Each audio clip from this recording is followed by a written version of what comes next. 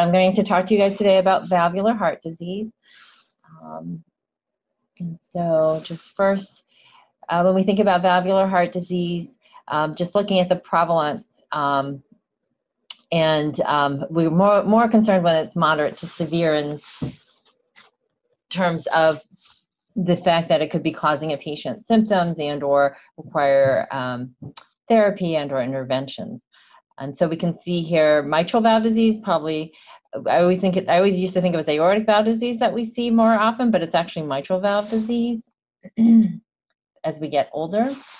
And we can see here that the incidence just rises with the aging population. But in patients over 75, 9% of them have some degree of significant mitral regurgitation, and almost 3% with significant aortic stenosis. And so how do we think about patients who we think may have valvular heart disease? So our initial evaluation usually includes, an H&P. We want to establish patient has symptoms, comorbidities, if they have known valve disease, and if so, do they have secondary findings, such as heart failure? The ECG helps us in establishing if there's any secondary effects in the heart that's affecting the heart rhythm. Is there any evidence of hypertrophy? And then echo is probably the cornerstone of an initial evaluation to get information on the hemodynamic effects on the heart, as well as establishing which valves are involved and the severity of disease, and then the effects on the pulmonary and the systemic circulation. So how do patients with valvular heart disease present? So a whole host of symptoms. A lot of them actually, you may think the patient has underlying coronary artery disease because they can present with angina, they can present with heart failure symptoms or arrhythmia. Probably the most common trigger that we think, a patient may have underlying valvular heart disease are the last three there. So cardiac murmur on exam is probably the most common one, and then otherwise abnormal findings on an otherwise normal exam. And then probably, I don't know if this is the more common, just incidentally seen on a non-invasive test that was done for another reason.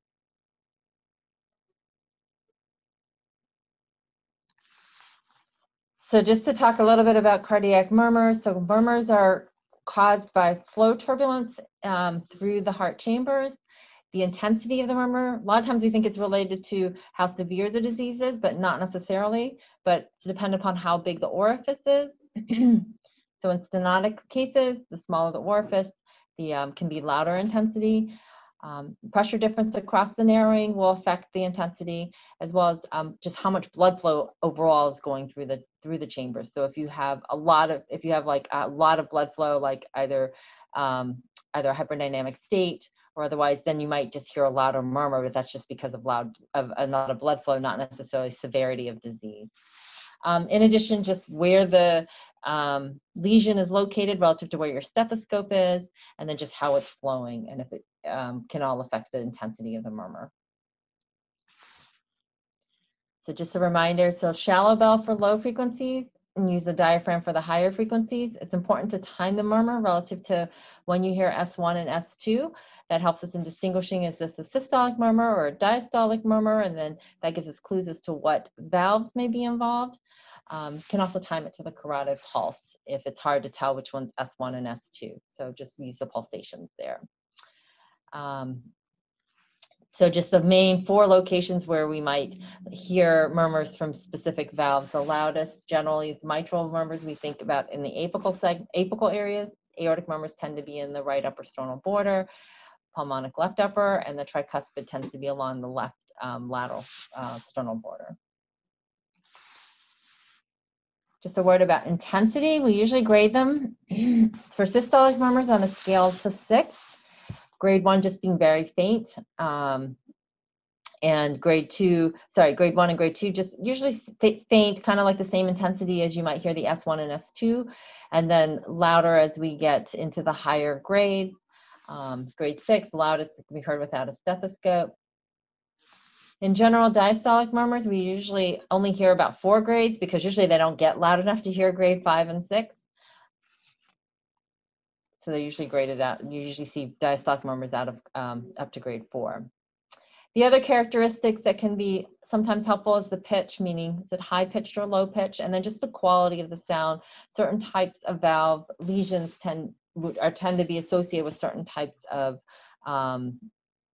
quality of the way the murmur may sound. And some of this is just experience, having heard a lot of different murmurs. You just get used to, oh, that's a mitral murmur, or oh, that's an aortic stenosis murmur, just because you get used to hearing like that's what that type of lesion usually sounds like.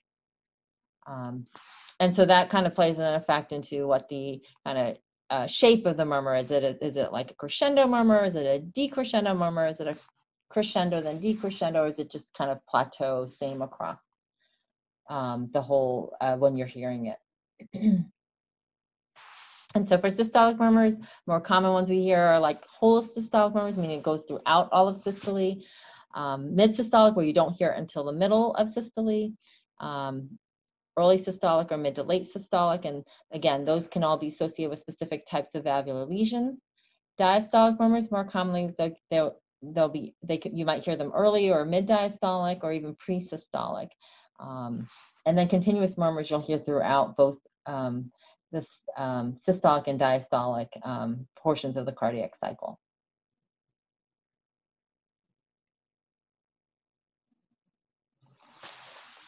Another feature in helping to distinguish what's going on is using something we call dynamic auscultation. So using features like having a patient take a deep breath in or expiration to kind of determine whether this is something coming from the right or the left side of the heart. In general, with inspiration, right-sided murmurs will increase in intensity, and then left-sided ones will increase more with expiration. A Valsalva maneuver can help distinguish between somebody who may have outflow tract obstruction from something like hypertrophic cardiomyopathy versus something like aortic stenosis. General murmurs from hypertrophic cardiomyopathy or mitral valve prolapse will become louder with Valsalva, whereas all other types of murmurs tend to decrease. Generally, when a patient's exercising, they're getting increased blood flow throughout the heart chamber, so exercise will generally increase all murmurs. And then positional changes, again, can help in distinguishing if you're trying to tell if this is like aortic stenosis or hypertrophic cardiomyopathy. Having someone stand quickly will increase the murmur that's related to hypertrophic cardiomyopathy, but will decrease aortic stenosis murmurs. Other kinds of techniques we can use in patients who have AFib, and if the cycle lengths are irregular, you might take a listen after an early beat or a long beat or a long cycle. Systolic murmurs that are related to stenotic lesions generally increase, but regurgitant lesions tend to decrease after a long cycle length. And then drug interventions, we don't really do this anymore, but certain drugs we can give to try and increase the intensity of murmurs or help distinguish between different types of murmurs.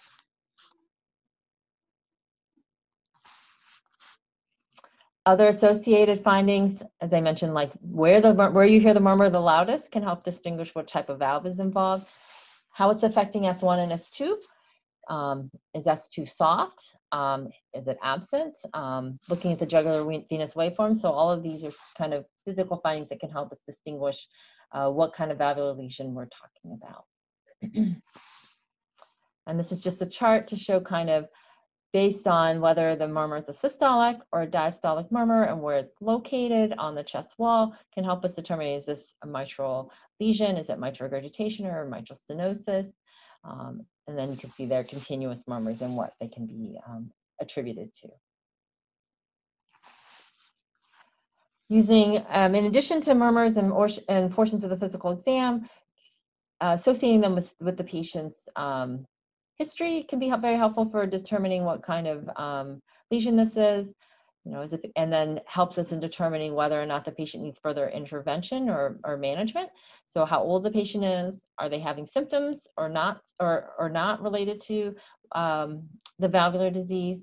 And then, as I said, a whole host of different symptoms that can be sometimes difficult to distinguish between whether this is related to the valvular heart disease or some other cardiac or even pulmonary disease that could be concomitantly associated with the patient's valvular disease. The second thing I had on the list was the ECG.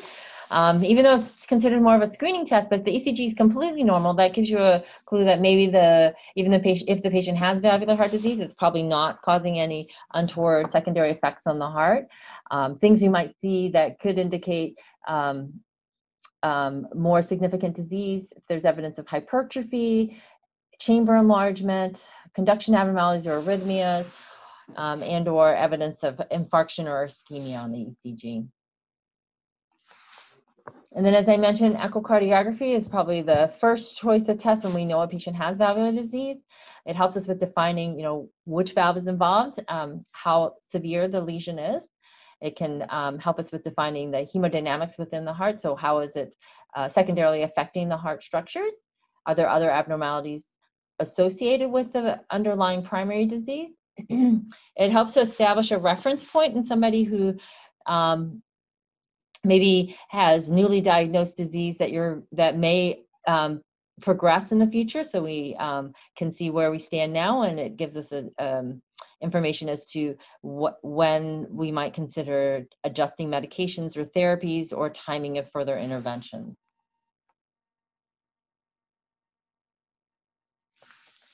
When do we do additional testing? So if a patient has equivocal symptoms and you're trying to determine, well, could this be from valvular heart disease or not? If there's a discrepancy between what your exam is like, so you hear this really loud murmur on exam and it doesn't sound like it's just a innocent flow murmur, but the echoes doesn't show very much, then you might consider doing additional testing. Other tests, maybe the echo is limited. It can only show you a little bit of the valve. And so if you want to further delineate what's going on, additional testing may be needed.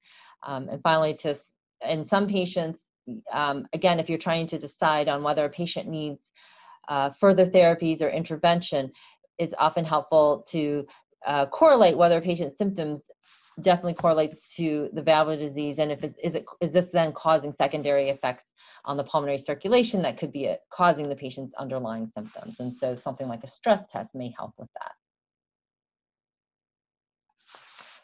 So these other additional tests, chest x-ray, this is particularly important in a patient who's symptomatic. It can give you some clues as to the heart size, whether there's pulmonary vascular congestion or intrinsic lung disease, as well as looking for calcification in the aorta and the pericardium.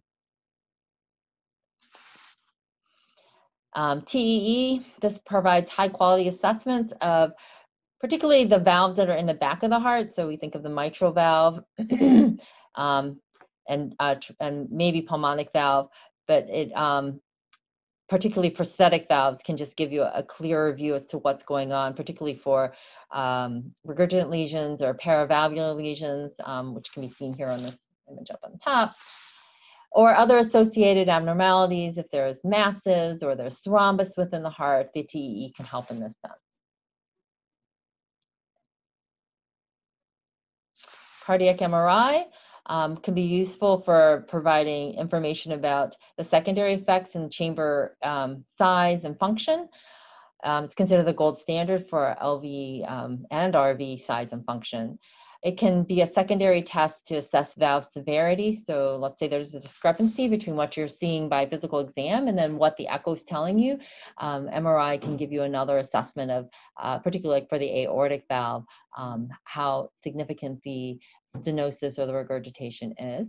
It can also give you information on concomitant like aortic disease. This is a patient, I don't know if you can tell here, that actually has a bicuspid valve, but it has a dilated aorta that kind of goes along with a bicuspid valve. Other testing that can be considered and may be helpful in certain scenarios. So PET-CT, if there's a question if there's active inflammation or infection. Stress testing can give you an objective measure of a patient's exercise capacity. And then catheterization to measure the intracardiac and pulmonary pressures. It's another secondary assessment of valve severity. Again, if there's a discrepancy in what your tests are showing you compared to how the patient's presenting. And then finally, hemodynamic, give you information on the hemodynamic response to to exercise or to drugs.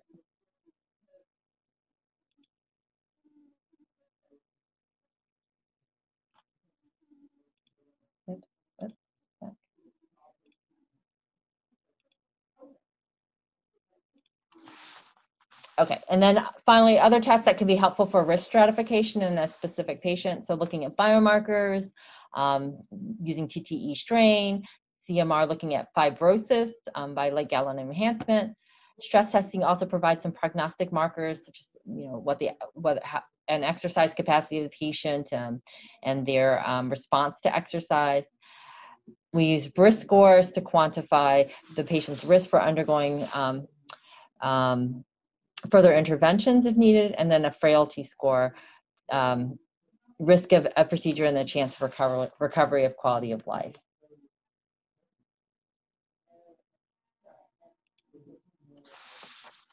With pre-procedural testing, if a patient's going to be referred for valve intervention, this is just some additional testing that should be considered. So dental exams, you want to rule out a potential infection source, so that's important. CT angiogram or a left heart cath to evaluate the coronary anatomy that might have an effect in terms of determining what type of intervention in a specific patient.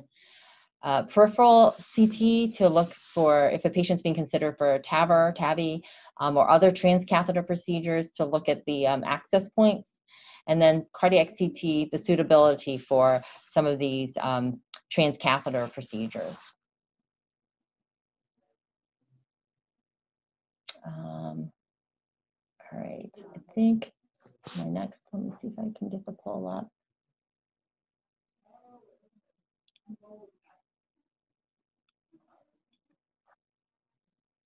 Okay, can you guys see this? I don't know if you kind of set this up as a poll. Which of the following surgeries has the lowest operative mortality? And you guys can vote.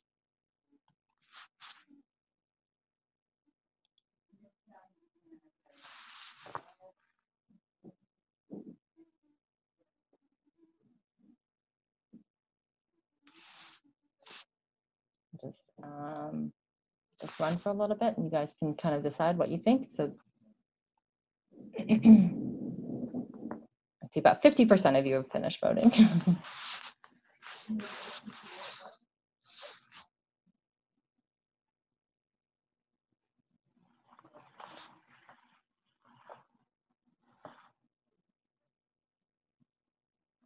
Okay, share results. Okay, can you guys see that? I don't know.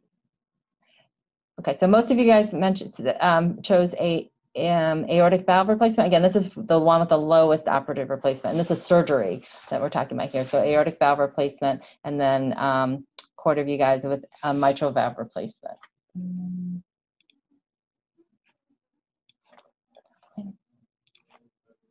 All right, so okay, sorry. It's actually mitral valve repair. If we look here, mitral valve repair actually has the lowest mortality rate. AVR then is the second lowest, 2.2%. And then the highest are the combination procedures, so double valve procedures or mitral valve plus CABG.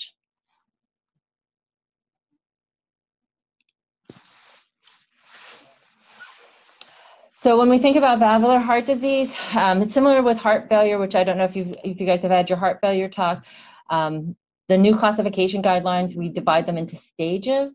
So stage A are patients who don't have any valvular disease, but they're at risk for developing valvular heart disease. So we can think about somebody who maybe has an infection, bacteremia, or like, staph. That's somebody who doesn't have valvular heart disease, but they're at risk for developing valvular heart disease because of their underlying condition. Stage B is progressive, so patients who actually have valvular lesions, but they're in the mild to moderate severity and shouldn't be causing any symptoms related to the valvular disease. Stage C, the patient with the severe valvular disease, but they're asymptomatic. They subdivide this into C1, where the LV and RV are compensated, and C2, where LV and RV are decompensated. And then again, subdivide into those that are asymptomatic as C, and then once you're symptomatic, you fall into stage D.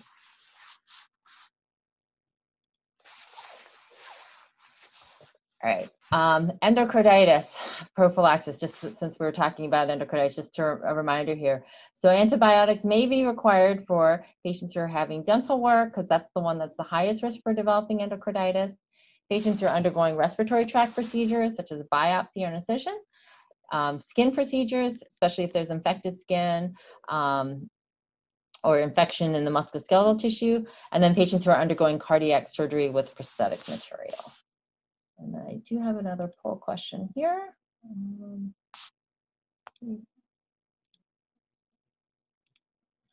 All right, so which of the following conditions should have endocarditis prophylaxis prior to dental work?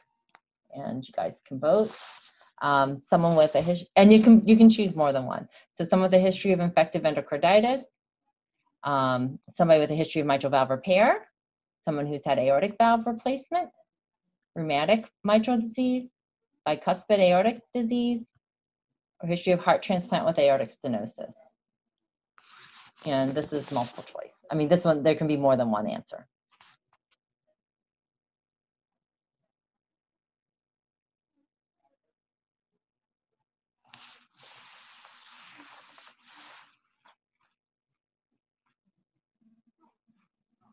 I'll let this run for another 10 seconds or so.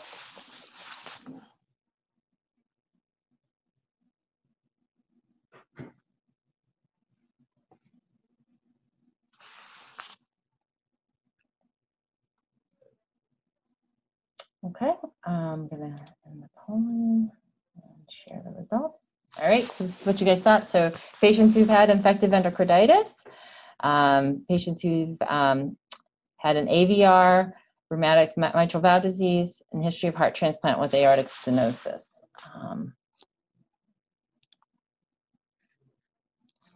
Sure. All right, so it's actually so the first three plus the last one. Patients who actually have had rheumatic mitral valve disease and bicuspid aortic valve disease, at least by the current guidelines, they do not qualify for endocarditis prophylaxis, but everybody, but all the other three do. And this is just from the guidelines, class 2A indication. And I think the prosthetic material used in valve repair, that was added as of the most recent update. So patients who have an annuloplasty ring, some kind of prosthetic material in there, they're actually also considered for endocarditis prophylaxis. Interestingly, those with rheumatic mitral valve disease or bicuspid aortic valve are not considered, at least by the current guidelines, that they need to have endocarditis prophylaxis. And then just other cases that we used to use endocarditis prophylaxis, but we don't anymore. Non-dental procedures in the absence of infection, so TEEs, EGDs, colonoscopy, cystoscopy, those no longer require endocarditis prophylaxis. Just because I'm running short on time, I'm going to skip this, but you guys can look up what the antibiotic regimens are. We talked about endocarditis prophylaxis. What about rheumatic fever prophylaxis? So this is one of the most important causes of valvular heart disease, particularly in underdeveloped countries. And antibiotic regimens usually penicillin-based type, unless they're allergic to penicillins, then macrolides or sulfadiazine can be used. And primary prevention for rheumatic fever, just treating the acute strep infection. Secondary prevention, you can see in patients who've had evidence of carditis with rheumatic fever. It's a long time for antibiotic intervention, usually depending upon when they develop or how old they are, and then until they are at least 40 years of age. All right, moving on to some cases. So case 1, RB is a 43-year-old man who has returned from Guatemala. He's presenting with fevers, chills, and shortness of breath. He has a history of psoriasis on immunosuppression, hypertension, and mitral valve prolapse that was diagnosed 10 years ago. On exam, he's thin and athletic. His heart rate's 100. He's tachycardic. Blood pressure is stable. He's statting 100% on room air. He's not tachypnic. JBP is a little generous, but he has normal carotid obstructs. His breath sounds are diminished, but there's no, his breath sounds are diminished with no crackles, and we can't feel an apical impulse. And hopefully you guys can hear that. Can you guys hear that? my next question is, what murmur are we hearing here?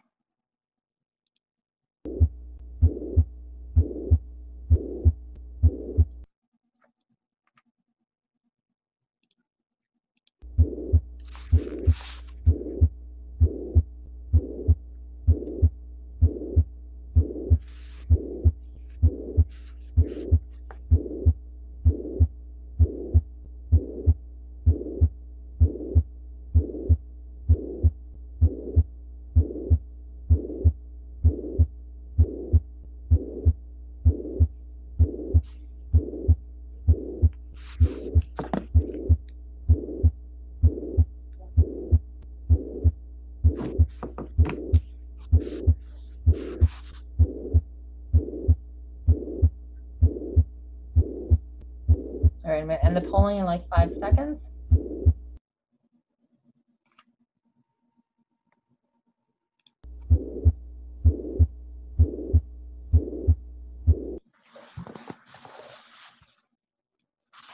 All right, so those of you who voted, mitral regurgitation versus aortic stenosis.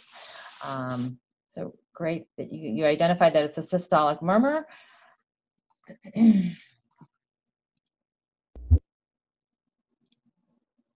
And this one, it was actually a mitral regurgitation murmur. So hopefully you could tell it was holosystolic, kind of like we described as sort of like a blowing murmur. The other clue that might have, or the other thing that may have clued you in, is the patient has a history of mitral valve prolapse. Next one. Neither S1 or S2 are well heard because of this, again, blowing murmur located at the apex and left parasternal border. The echo, let me just show you. Okay.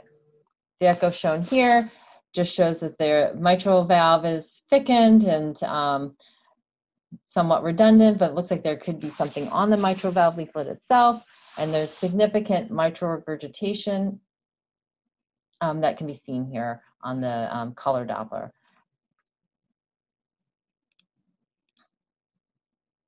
So this is a patient with mitral regurgitation. Oops. And we say it's probably acute because of the way its presentation is.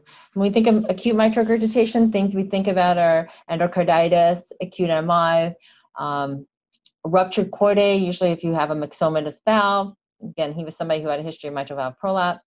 Or if you have prosthetic valve, you get sudden dysfunction of the prosthetic valve.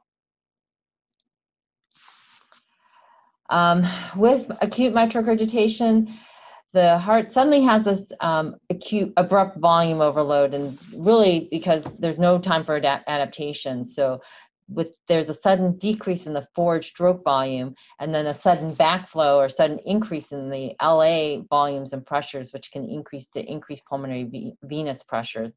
So depending upon the timing and depending upon the hemodynamic changes, the murmur that you might hear may be actually short and unimpressive, but this can be very rapidly fatal when it's, again, acute mitral regurgitation. In this acute setting, really, you have to take the patient to the OR unless they don't have unless they have contraindications or quality of life or whatnot. But prompt mitral valve surgery is the life-saving procedure here. Medical stabilization prior to with vasodilators, nitroprusside nicardipine, but if a patient's hypotensive, then it's very limiting, and really it's an intra-aortic balloon pump. Now, chronic mitral regurgitation is a different story. This usually is just from degeneration, often from myxomatous valve disease. It can be from coronary disease with the development of ischemic mitral regurgitation, or in patients who have rheumatic heart disease, or if you have subacute, slow kind of infective endocarditis, can also lead to chronic mitral regurgitation.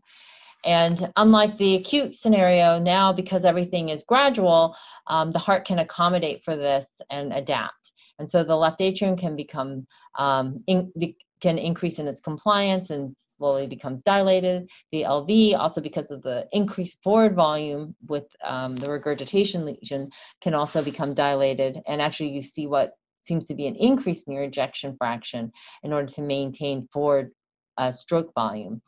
And the compensation can last for years, but eventually you'll develop volume overload and LV decompensation. So as I mentioned, this compensatory phase can last like 10 to 15 years. Patients who have severe mitral regurgitation who are asymptomatic, the mortality rate is estimated about 5% per year. But once an ejection fraction drops below 60%, or if a patient becomes symptomatic, then the mortality rises sharply, and patients develop progressive dyspnea and heart failure. This slide is just showing the stages of primary mitral regurgitation. So we talked about the different stages. So stage A, patient at risk for mitral regurgitation. B, they've developed regurgitation, but are asymptomatic. And then C, they have severe mitral regurgitation.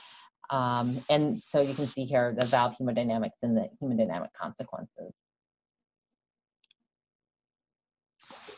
We talked a little bit already about kind of the initial evaluation of patients with valvular disease in general. This holds true with mitral regurgitation. You might want to consider doing an exercise test in a patient just to see what their functional capacity is, because the patient may change their physical activities just because as part of the disease process. On exam, we sort of went over a little bit of this. It's usually a holosystolic murmur, often at the apex. If they have heart failure, you might hear an S3 on exam as well. In chronic mitral regurgitation, the intensity of murmur does correlate with the severity. As I mentioned, in acute mitral regurgitation, you may have a short, depending on the hemodynamics, you may have just a short, or the murmur may not really be that obvious. In patients with chronic mitral regurgitation, depending upon the stage, follow-up for the asymptomatic, mild or moderate phases would be office intervals every 12 months, and echo intervals 1 to 5 years, depending upon the degree. Once they're in the severe stage, follow-ups recommended every 6 to 12 months, and particularly once the LV is dilated, they recommend less than 6-month follow-up, both clinical follow-up as well as echocardiogram. For medical therapy in a patient with mitral regurgitation, generally there's no accepted treatment. If there's in an asymptomatic patient, unfortunately none of the therapies there has been shown to actually provide any mortality or morbidity benefit, although if the patient's hypertensive, it is important to control the hypertension, and maybe an ACE inhibitor might be more helpful than some of the other medications. If a patient has atrial fibrillation, rate control, anticoagulation. And in patients with functional or ischemic mitral regurgitation, treatment of the underlying LV dysfunction is important. My slides are skipping. Okay. And then for intervention, when do you intervene on the valve? So if they're symptomatic, regardless of what their LV function is, they should have an intervention. If they're not symptomatic and they have severe LV dysfunction and severe mitral regurgitation, and they have evidence of LV dysfunction, so an EF that's less than 50%, then they should be considered for intervention. And in general, as I've shown you by the mortality data, mitral valve repair is preferable to replacement just because it has lowest operative mortality risk. And then this is just kind of a chart to kind of, take you down when you would consider different, consider mitral valve surgery and or kind of like the watchful waiting. And again, a lot of this depends upon the severity of the mitral regurgitation, whether a patient's symptomatic or not, and the hemodynamic effects on the LV. Okay, moving on. MV is a 45-year-old woman who has fatigue and declining exercise tolerance. Her past medical history is significant for hypertension, tobacco use, diabetes, dyslipidemia, and obesity. On exam, she's thin, pleasant. She has a heart rate in the 90s, but it's irregular, a little bit elevated blood pressure. JVP is normal, but she does have some crackles on exam. And this is what her murmur sounds like.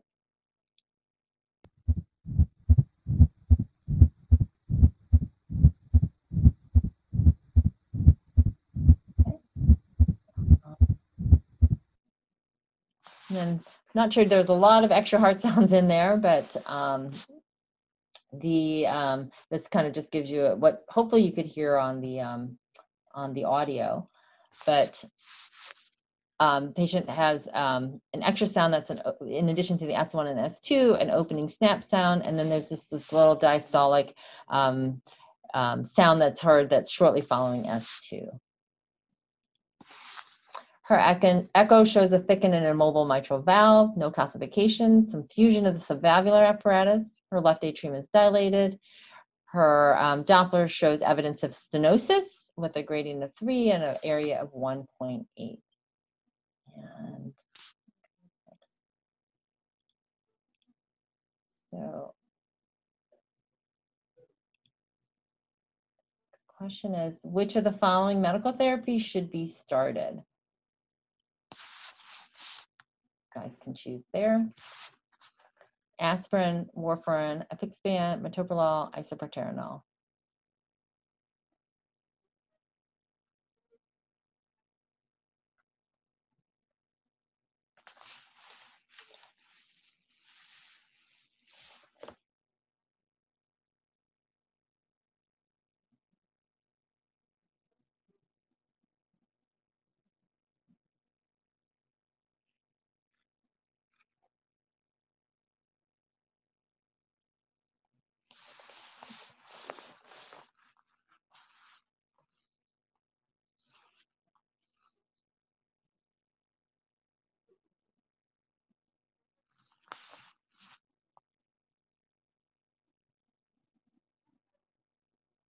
Okay, 5 seconds. I'm going to end the polling.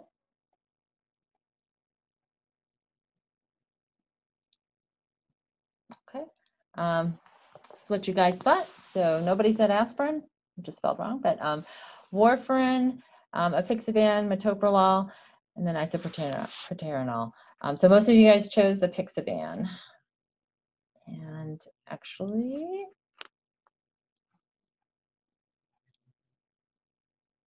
the answer is actually warfarin, and we'll go over why that's the case. So with this patient has mitral stenosis. Normal mitral valve area is 4 to 5 centimeters squared. But patients usually don't develop symptoms until the area is less than 2.5 centimeters squared. We divide this into progressive, moderate. Oh, actually, this is an old slide.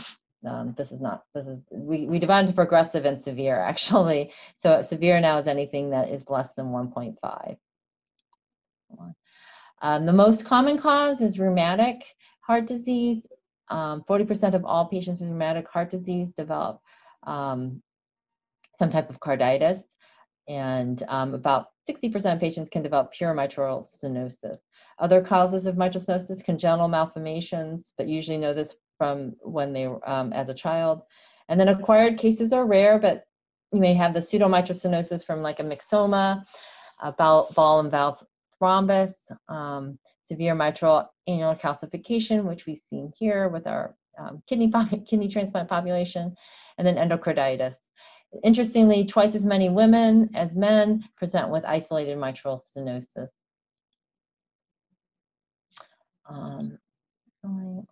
So oftentimes what you see is the thickening of the mitral leaflets, fusion at the commissures on the side, so it just doesn't open very well. We get this doming of the leaflets, and the very characteristic findings is that the tips of the leaflets and usually the subvalvular apparatus, so the chordae and everything, become fibrotic and thickened, and as a result there's like tunting of the tips when the valve opens that leads to the stenosis that's seen. With mitral stenosis, you get slow increase in the left atrial pressure, which can lead to increased pulmonary venous pressure with interstitial edema. The body adapts with pulmonary vascular constriction and small hyperplasia, medial hyperplasia, and they can develop pulmonary hypertension as a result. The subclinical phase of rheumatic heart disease can be 20 to 40 years, and patients can have symptoms for 10 years before the symptoms actually become disabling.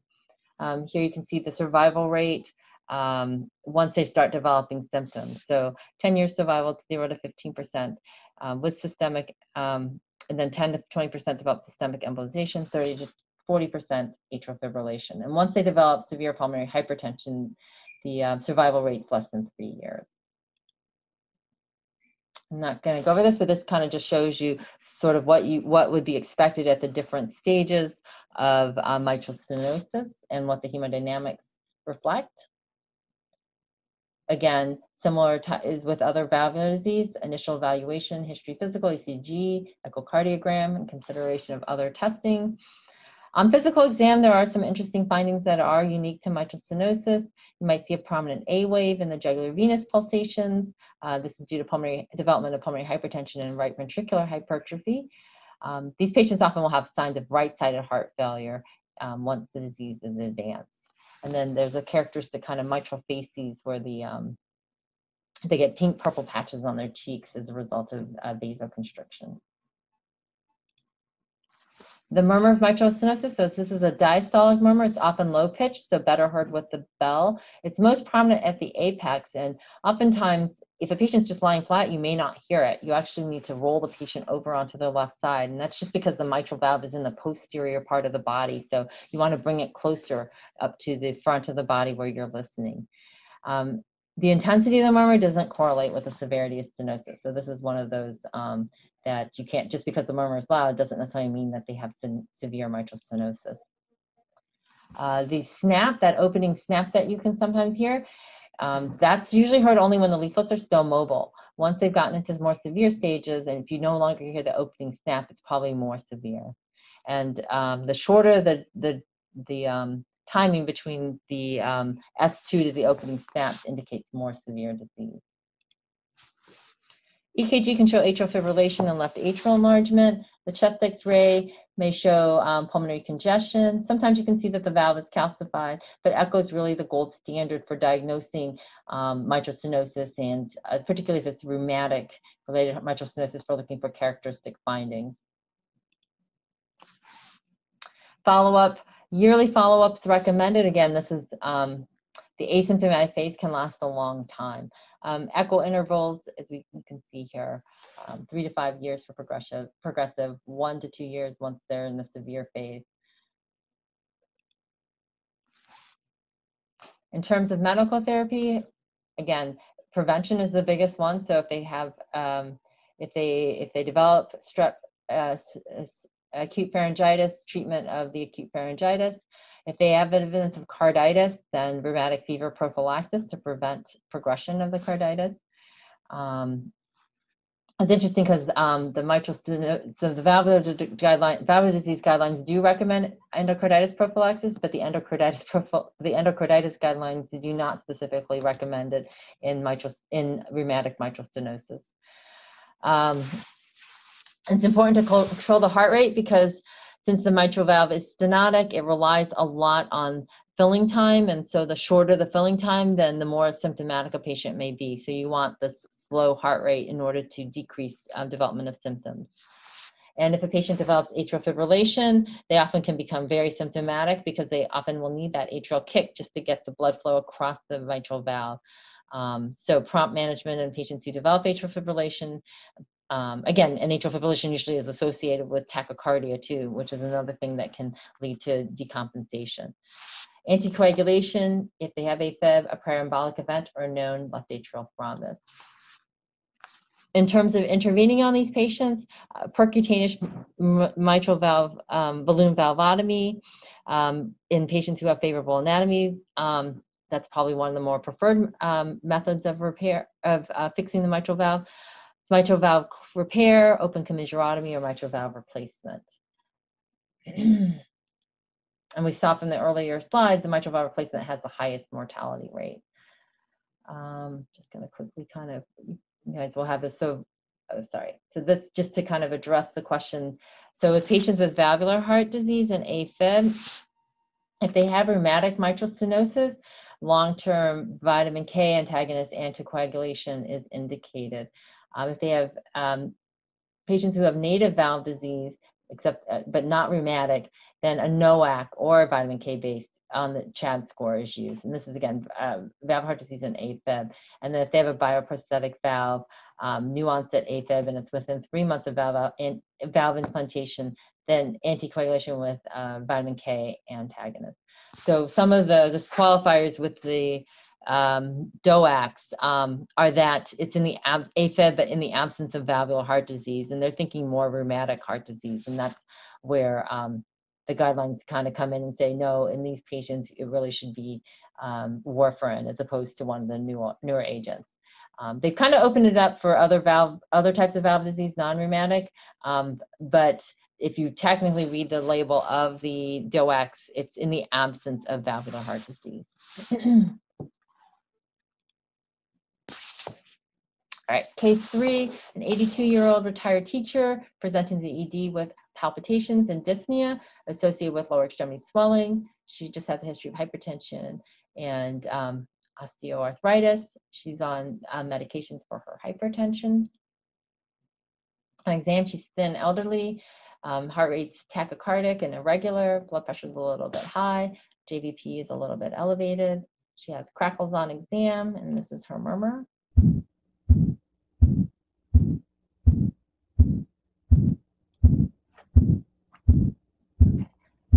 So this is another systolic murmur, unlike the prior one, where it was kind of whole systolic, the same intensity all throughout. In this particular case, I'll just play it again. Hopefully you can hear that it kind of has a crescendo, decrescendo character, and there's obscuration of the S2. And so this is a patient that likely has aortic stenosis. EKG shows AFib, evidence of left atrial dilatation. She has mild conduction disease. The echo shows calcified aortic valve with a valve area of 0.6. Her LV is normal in size, and she does have evidence of left ventricular hypertrophy on the echo. So how would you manage this patient? Okay, refer her for an EP study and possible ablation. Begin atorvastatin 80. Refer for consideration of valvuloplasty. Refer for coronary arteriography, anticipation of an aortic valve replacement. Cardiovert the patient and manage her medically with beta blockers and anticoagulation.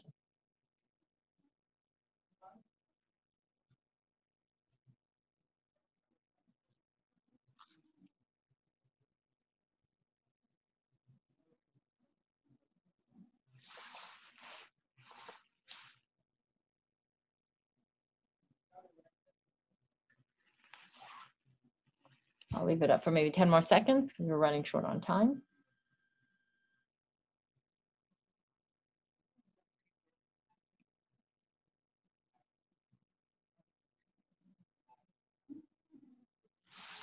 Okay. And great. So let's see if you refer for coronary arteriography, anticipation of AVR, and that's the correct answer.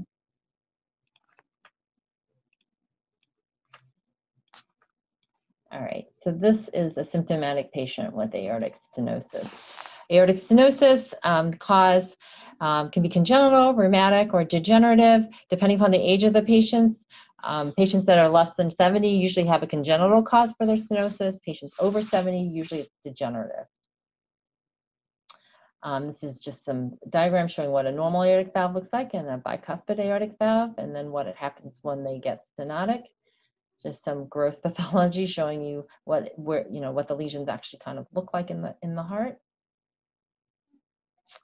Echocardiography, as I mentioned, is usually our initial imaging test to kind of diagnose the valve lesion as well as determine severity. So the patient with, you can see 3 leaflets, and then sort of mimics what you saw in the gross pathology there. But now you can see functionally that it's just not opening very well. The normal aortic valve area is about 3 to 4, and when the circulation becomes diminished, or patients tend to not feel symptomatic until the area goes below 1. Just distinguishing aortic stenosis and aortic sclerosis. So aortic sclerosis refers to just focal areas that you may see valve calcification and thickening, but there's no significant obstruction. And we should define that as a peak velocity across the valve of more than 2.5, sorry, less than 2.5 to indicate there's some sort of hemodynamic significance to the stenosis. Mild, moderate to severe here, kind of corresponding either to the valve area or the gradient across the valve. And the primary adaptation in a patient who has stenosis is for the ventricle to bulk up. So concentric hypertrophy, similar to mitral stenosis, this latent phase can last decades as your heart adapts to the aortic stenosis. And actually, the risk of sudden death in this phase is very low. But once the patient starts developing significant degrees of aortic stenosis, they can progress pretty quickly. But it's important to note that actually 50% of patients who have severe aortic stenosis don't necessarily progress. So we really rely on the patient and their history and how it's affecting their activities of daily living in determining whether or not a patient should undergo treatment for aortic stenosis. Just keep going. The main symptoms that we get concerned about that a patient really needs to have intervention, if they start developing symptoms of angina, syncope, or heart failure, because you can see here that they just basically fall off the curve and do much better if they have valve replacement compared to if they don't have valve replacement. I'm going to skip the stages here, but just with regards to low gradient AS, this is a term that we often will hear about. So this is a special case where in a patient who has low cardiac output, the valve may not necessarily be significantly stenotic, but it's more that you just don't have enough oomph in your heart to open it, so it's measuring as being small, the valve area. So we often will recommend doing functional testing with dobutamine to assess whether this is just a problem with low cardiac output, or is this actually true the patient has stenotic valve. Follow-up, yearly follow-up in the mild stages, interval follow-up 6 months clinically and 6 months to 2 years depending upon the stage of your aortic stenosis. And then medical therapy, antibiotic prophylaxis if they have rheumatic fever. To cautiously treat the hypertension if they have that. And then right now they recommend statin therapy for patients who have calcific aortic stenosis based on what their standard risk scores are. So again, use your risk guidelines for determination of whether a patient would benefit from statin therapy. And just a comment, I think we're running short of time. So we've been, there's often this debate on whether or not a patient would benefit from surgical aortic valve replacement versus transcatheter approaches. Transcatheter approaches have been in vogue now over the past decade, and so now they've become an alternative to surgical. And it's just a little diagram to show kind of what's involved. So with a transcatheter, you put a catheter in across the aortic valve, and then it's a stented valve, so when you blow up the balloon, it places the stented valve there. So with regards to replacing the valve, so in the cases of choice of valves, mechanical versus bioprosthetics, in general, this should be a decision between the patient, underlying their values and preferences, and discussion about, anticoagulation therapy and the need for the potential need for re-intervening on the valve at a future date. If patient cannot tolerate anticoagulation, then obviously a bioprosthetic valve is recommended. But general guidelines are, if patients are less than 50 and they have no contraindications to anticoagulation, it's reasonable to choose a mechanical prosthesis over the bioprosthetic valve. If they're between 50 and 65, we can individualize the choice, and then in patients who are over 65, it's reasonable to choose the bioprosthetic valve. What about surgery versus TAVR or TAVI? So surgery, if the patient's less than 65 years with more than 20-year life expectancy. Patients between 65 and 80, either can be, a balance between patient longevity and valve durability. And then TAVR, if they're greater than 80 years of life with a life expectancy less than 10 years, or no anatomic contraindications. In general, surgical replacement recommended if patient's asymptomatic but has other signs suggestive of significant aortic stenosis. Surgery also, if they have factors that make them unsuitable for TAVR, and so we mentioned earlier on about doing CT scans to look for these other factors that may make TAVR more complicated or not feasible. And then otherwise, TAVR is recommended in patients who have a high or prohibitive surgical risk, but only if their predicted survival is at least a year. Unfortunately, there are no medical therapies that can prevent or delay the disease process. And so if a patient meets criteria for replacement but is considered to not be a good surgical or transcatheter risk, then palliative medical management should be discussed. And then just final word about balloon valvuloplasty. This can provide immediate hemodynamic improvement, but it's not a long-term durable solution because there's recurrence rates where they just get stenotic again, often pretty quickly, but within 6 months, and can be associated with increasing complications compared to doing a TAVR or surgical replacement. But we use it as a bridge, also in patients who have significant stenosis to see if there's any clinical improvement and if they would benefit from TAVR.